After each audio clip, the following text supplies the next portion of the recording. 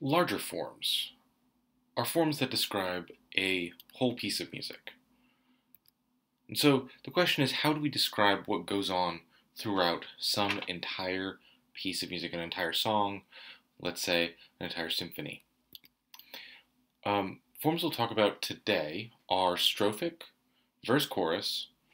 We'll also talk about simple verse-chorus as distinct from verse-chorus, AABA, two-verse chorus, and verse-chorus bridge. The two that we'll talk about in this video are strophic and verse-chorus. Now, strophic is when you have the same melody and harmony over and over and over again. We have verse 1, verse 2, verse 3.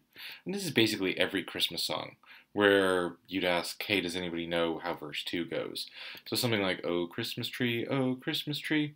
It happens the same thing over and over again. When you get to the end, you go back to the beginning, and then you sing verse 2. This is a strophic form. Now notice that if we went down from the piece to the section form, we would have A, B, A. Oh, Christmas tree, how faithful are thy leaves. And then B is, you bloom with summer's fairest rose, and in the winter's bitter snows. And then A comes back, oh, Christmas tree, how faithful are thy leaves. But this form of the entire song, because you go back and repeat it again, is strophic. What's the form of the dreidel song? We'll see that there's more than one verse, so this is strophic. But also, it divides into two periods. I had a little dreidel, I made it out of clay. Open.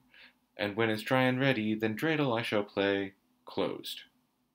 And those seem to be the same kind of melody, so we could call it A prime. And then, oh dreidel, dreidel, dreidel, I made it out of clay. Open. Oh dreidel, dreidel, dreidel, then dreidel I shall play. Closed. And again, these are kind of the same melody, and so we could call this B and B prime. So we would say that the sections of this piece are A prime, B prime, but the larger form, the whole song, is strophic. Now, verse-chorus form is when you have two sections whose respective melody and harmony returns over and over again in a verse-chorus order. The chorus's words never change, while the verse's words change. The verse can repeat before the chorus comes back, and this is basically any song where everybody sort of mumbles everything that's not the first verse, and then comes in loudly on the chorus. So you could pause for a moment and bring up Greensleeves on YouTube or Spotify or whatever you use, and then listen to the first minute or so, and you'll see a verse-chorus form. So you've got, alas, my love, ye do me wrong to cast me off discourteously, for I have loved you so long, delighting in your company. That's the verse. And then green sleeves was all my joy, green sleeves was my delight, green sleeves was my heart of gold, and who but my lady green sleeves. And then you've got the second verse, alas, my love, that you should own. Different words. And then after that second verse, you go back to green sleeves was all my love. Right? So there's the same words come back again. The same words and melody. Simple verse chorus is a specific kind of verse chorus that arises from the blues 12-bar harmonic pattern that goes over and over. So it actually seems pretty like a strophic form because it's the same. It's just that in simple verse chorus, the chorus plays the same music as the verse, but it repeats the same words.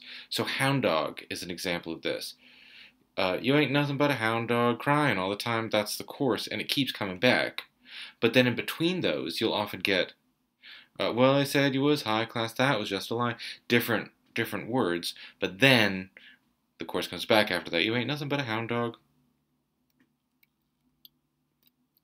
So when songwriters contrast the two sections, this is regular verse chorus. So something like Adele's Hello would be a regular verse chorus. And we would write it out like this.